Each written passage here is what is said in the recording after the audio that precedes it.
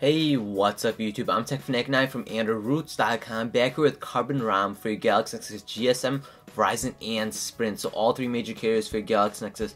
So this will work for any type of Galaxy Nexus anyway, either way, you know. So it's going to work. Download links down below for this ROM if you want to get it right now. And if you don't feel like watching this video, but I would recommend you watch this video. Just make sure that you're going to like this ROM, you like all these features that are included. I'm not going to touch on all of them, but I'm going to touch on a lot of them and a lot of good ones that hopefully that you do like. If I do touch on all of them, it would take a very long time to do, and that'd just be really pointless. So first thing we would do, let's start with a lock screen. You can turn it vertically, right there, there you go, so that's pretty cool. Very nice. So you can go ahead and unlock it, and I didn't add shortcuts, but you can actually add shortcuts in this Jelly Bean unlock screen. So you can add like 3 or 4 there. So let's go ahead and unlock that. Whoop. Let's go ahead and unlock that bad boy.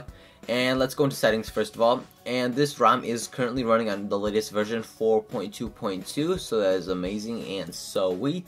So 4.2.2 right there. You got Carbon version right there, 1.3.2, just in case if you are wondering. As you can see right there on the bottom, I got navigation bars, and I did feel like adding another one, a fourth one right there. So whenever I press that, that is a power button. So that is very useful if you're always on your screen, you're constantly on your screen, and you don't feel like moving your thumb to the power button. This is very easy to do. You know, you're on your screen, blah blah blah. You know you're doing it, and there you go. You just tap it, and your screen is turned off. That's a very useful feature. I think I love using that feature. Instead of actually moving my thumb, wasting a lot of time, you know, just going back and forth, which is kind of pointless to me personally. So let's actually go into some of these sections. Like I mentioned earlier, we're not going to touch on everything, but we'll touch on a lot of good stuff, hopefully that you do like. There's a lot of things to cover, so it will take time if we do cover everything. So in the interface, you can obviously change your carrier label, which is really nice. So let's go ahead and change it to TF9, just for the heck of it.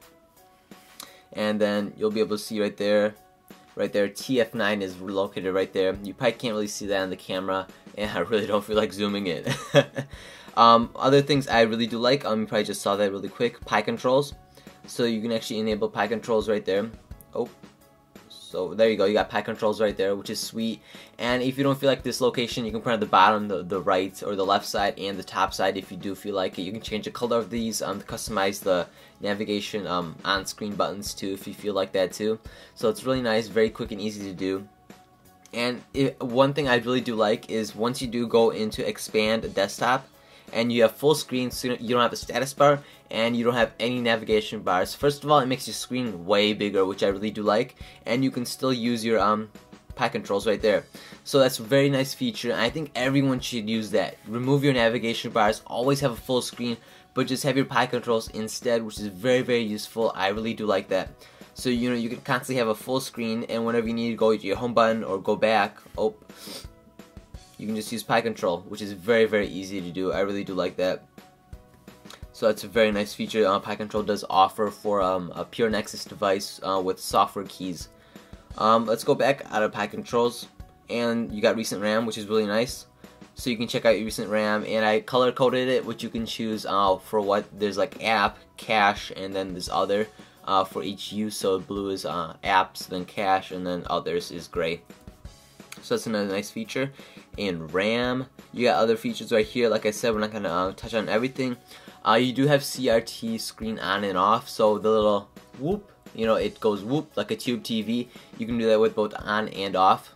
So it does turn on, and you can see that that did happen, which is really nice. I do like that. Let's actually go back, and let's go and select navigation.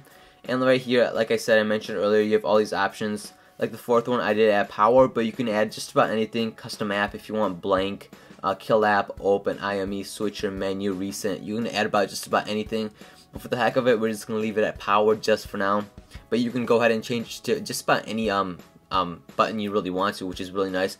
But I feel like power is very, very useful for a lot of people, and I really do like it. Performance, that's probably one of my favorite features. Just about any ROM that does include performance, you have the option to control your amount of battery that's using by controlling its performance, the amount of CPU it's using, and it's going to extend your battery way more. But just keep in mind that your phone will become much slower if you do lower it down. So if you go to, let's say, power save, it's going to go way down your megahertz. It's going to go very down, but your battery life is going to be extended incredibly. But let's say you're playing a game, you're playing a good graphics game and all that, right? And you want to actually change it to performance so it goes to the max, which is really nice too, which you should like, you know, if you're playing games. So you can go ahead and change that, but I'm just going to leave it on demand, which is the best settings. It'll just push it out whenever it needs it, and it'll go back down when it doesn't need that megahertz. And you can also go ahead and change more things in that specific application if you do like. You got power widget, which is really neat. Let's go ahead and enable that. And once you go on here, your power widgets right there. Now, yes, you do have widgets right here. You know, you have all your widgets there. But whenever you do have a notification, let's say you have an email or something, it's gonna automatically, when you slide this down, it's automatically gonna go to this notification instead of the quick settings. So you can go ahead and turn off your Wi-Fi and your GPS and all that very, very easily through here if you constantly have notifications on your screen. And you also have these settings right here, which you can change to.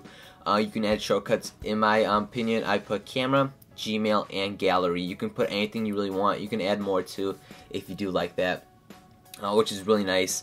So this ROM really does include a lot of shortcuts, a lot of nice, makes your phone a lot easier to access, like the pie controls, you know, the quick toggles, the quick toggles right there, the application shortcuts, add more navigation. So this ROM will really make you become more efficient and get a lot more things done on your device. You obviously have status bar, quick settings if you enable the toggles or change the order of the toggles, which is really nice too. So that's a basic look at Carbon ROM. So you're just going to do just about everything in your settings to get this. But very, very cool ROM. If you like customization about toggles and all that, you're going to love this ROM. You know, you can go ahead and change this, the color of it, even if you want, you know, a lot of good things about this. You can change the camera, or, you know, the icons down below, the toggles right there, the order of these toggles, and you got pie control. Let's go ahead and show that one more time. There we go, pie control. You got, you know, horizontal lock screen. There we go.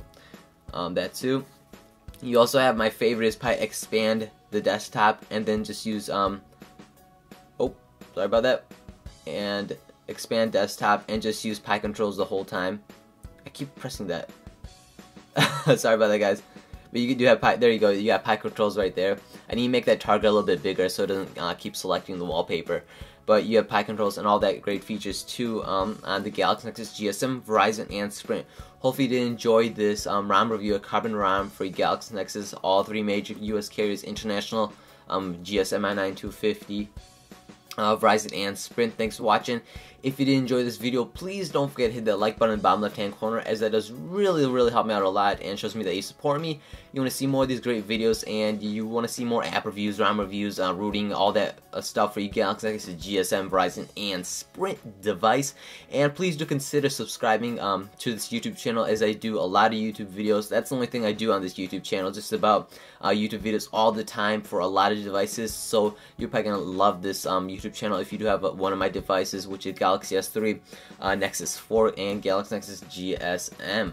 If you do have one of those devices, you're going to love it. I'm going to have more devices coming this summer, so you're going to definitely hit that subscribe button if you want to see more of these videos. That's about it, guys. Thanks for watching. Peace. And one more thing, don't forget to connect with me through Twitter, Facebook, and Google+. All links down below. Link to ROM down below as well. Thanks for watching. Peace.